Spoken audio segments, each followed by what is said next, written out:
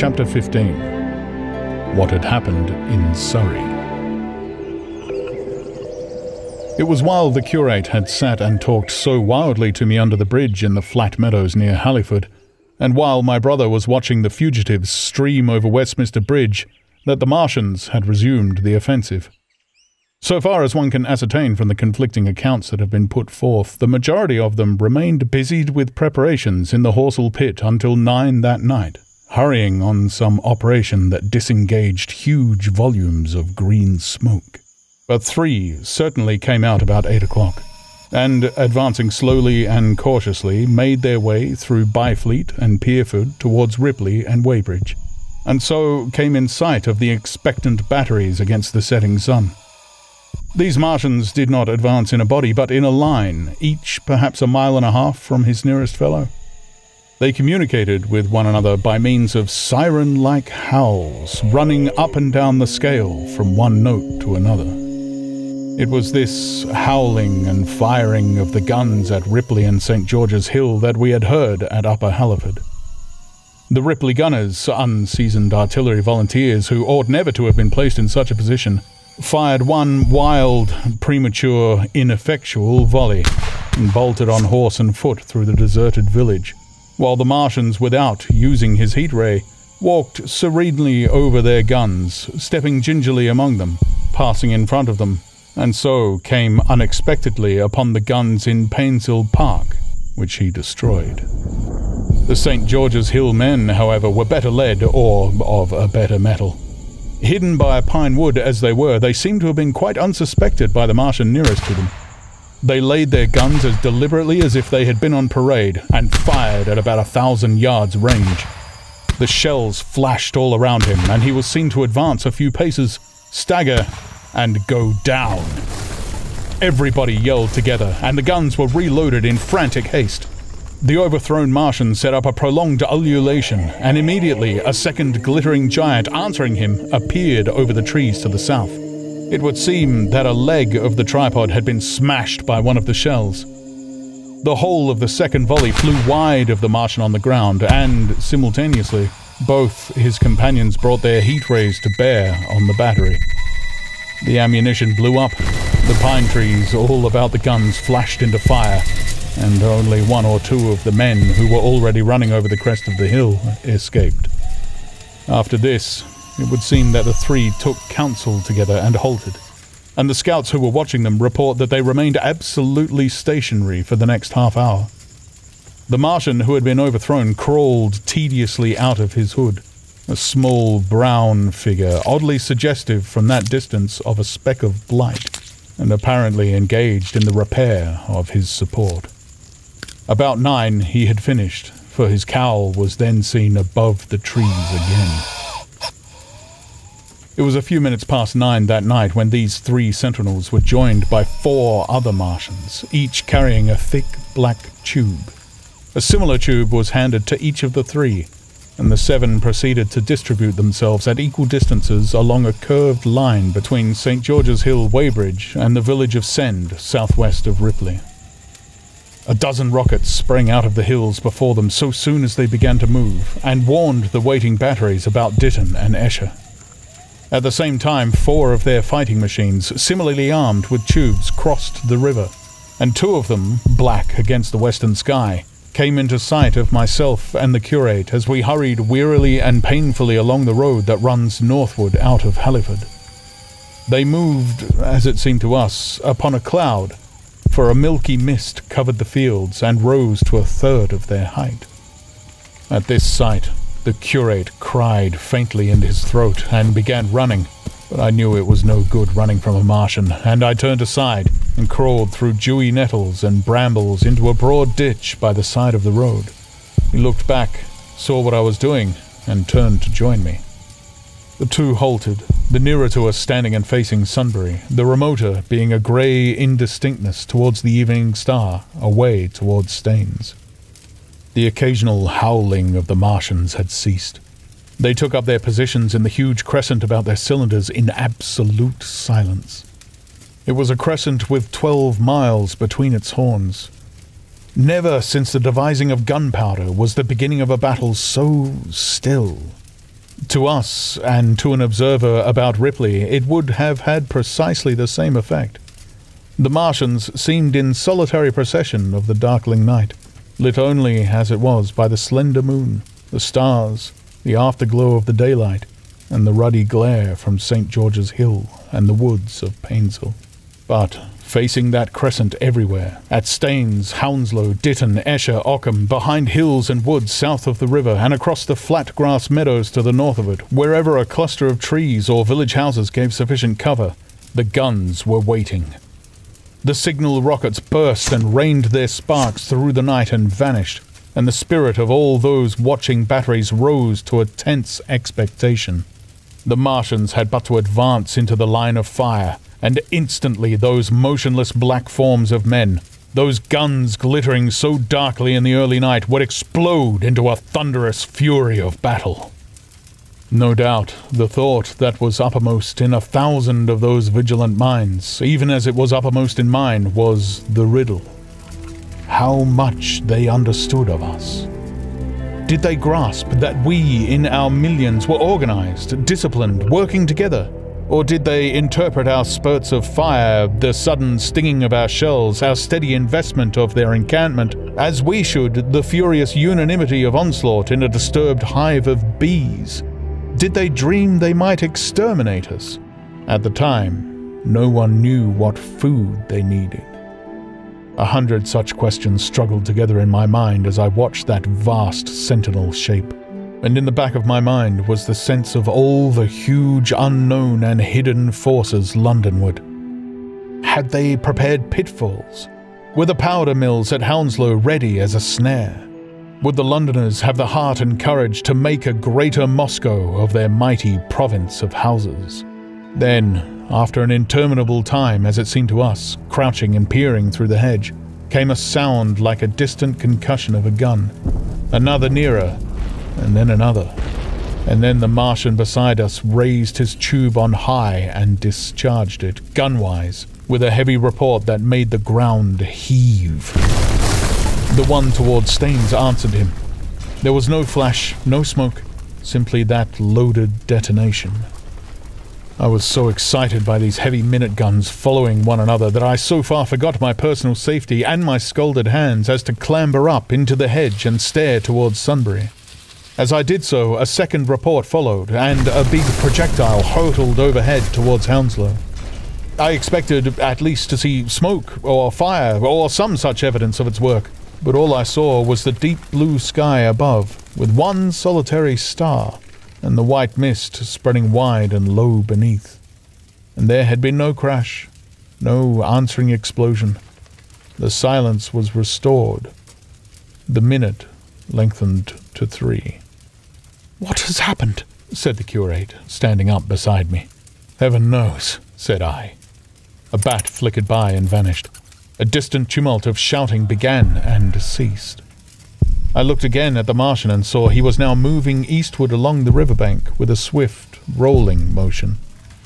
Every moment I expected the fire of some hidden battery to spring upon him, but the evening calm was unbroken. The figure of the Martian grew smaller as he receded, and presently the mist and the gathering night had swallowed him up. By a common impulse, we clambered higher. Towards Sunbury was a dark appearance, as though a conical hill had suddenly come into being there, hiding our view of the farther country. And then, remoter across the river, over Walton, we saw another such summit. These hill-like forms grew lower and broader even as we stared. Moved by a sudden thought, I looked northward, and there I perceived a third of these cloudy black kopjes had risen. Everything had suddenly become very still. Far away to the southeast, marking the quiet, we heard the Martians hooting to one another, and then the air quivered again with the distant thud of their guns, but the earthly artillery made no reply. Now, at this time, we could not understand these things, but later I was to learn the meaning of these ominous kopjes that had gathered in the twilight. Each of the Martians, standing in the great crescent I have described, had discharged, by means of the gun-like tube he carried, a huge canister over whatever hill, copse, cluster of homes, or other possible cover for guns chanced to be in front of him. Some fired only one of these, some two, as in the case of the one we had seen. The one at Ripley is said to have discharged no fewer than 5 at that time. These canisters smashed on striking the ground. They did not explode, and incontinently disengaged an enormous volume of heavy, inky vapor, coiling and pouring upward in a huge and ebony cumulus cloud, a gaseous hill that sank and spread itself slowly over the surrounding country. And the touch of that vapor, the inhaling of its pungent wisps, was death to all that breathes. It was heavy, this vapor, heavier than the densest smoke, so that after the first tumultuous uprush and outflow of its impact, it sank down through the air and poured over the ground in a manner rather liquid than gaseous, abandoning the hills and streaming into the valleys and ditches and watercourses, even as I had heard the carbonic acid gas that pours from volcanic clefts is wont to do.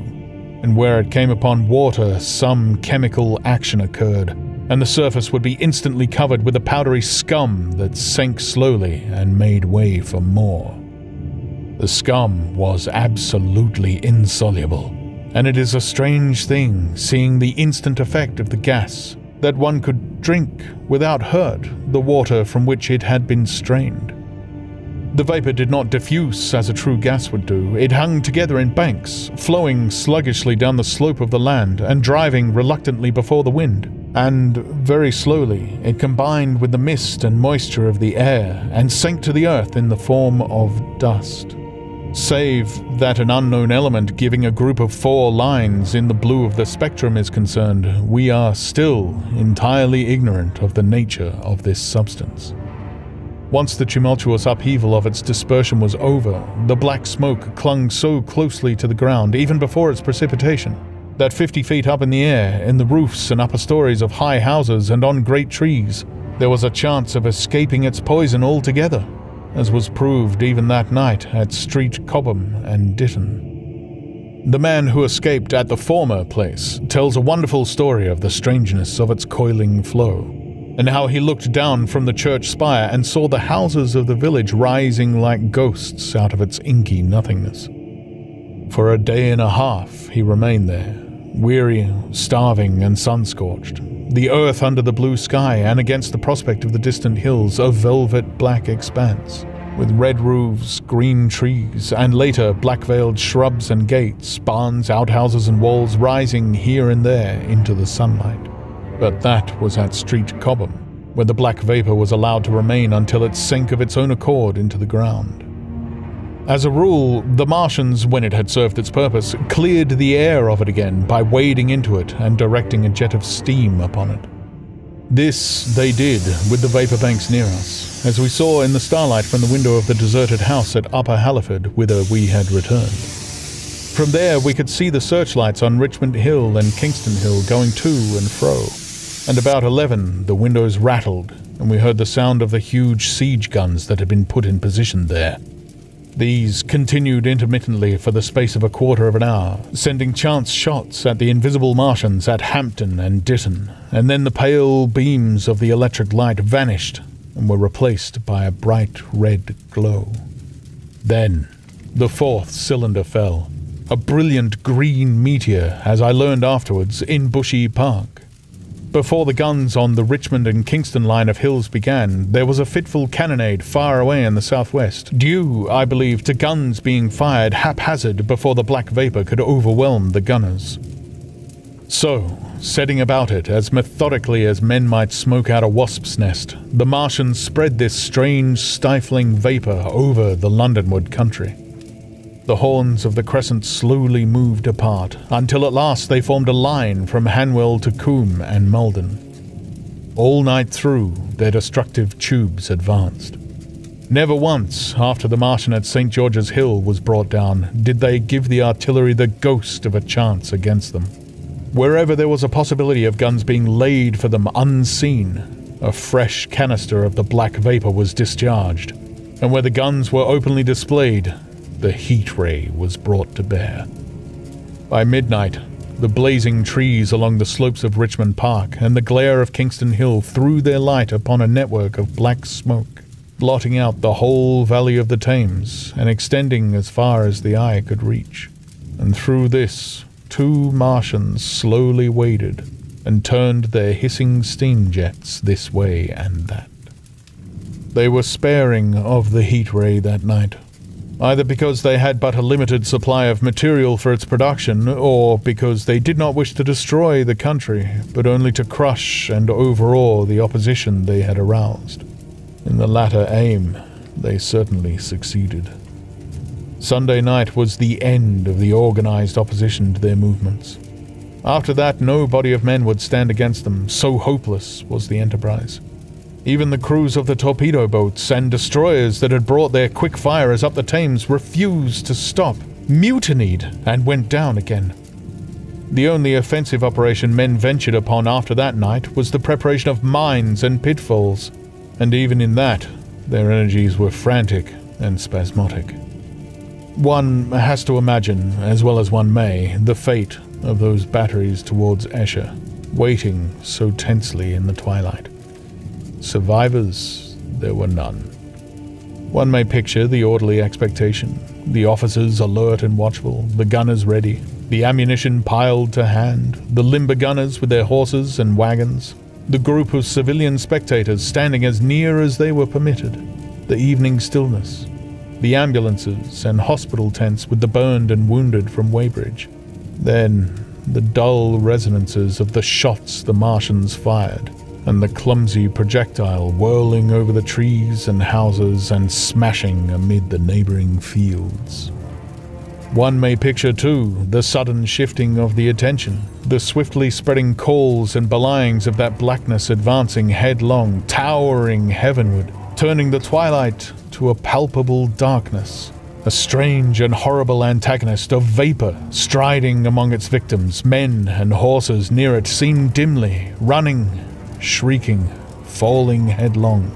Shouts of dismay, the guns suddenly abandoned, men choking and writhing on the ground, and the swift broadening out of the opaque cone of smoke. And then night and extinction, nothing but a silent mass of impenetrable vapor hiding its dead. Before dawn, the black vapor was pouring through the streets of Richmond, and the disintegrating organism of government was, with a last expiring effort, rousing the population of London to the necessity of flight.